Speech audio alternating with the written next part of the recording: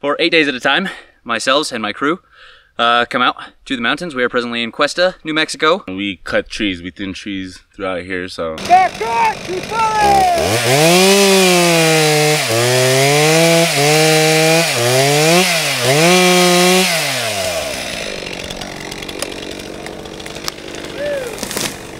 Right now we are thinning a ponderosa forest, and we are doing that so that it does not become so overcrowded.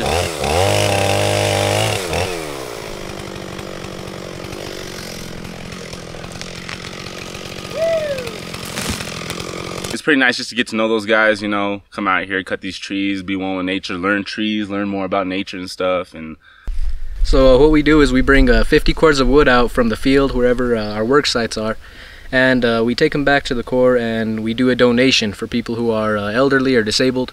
You know, people who can't get their own, come out and get their own. So it feels pretty good to be able to help out the community.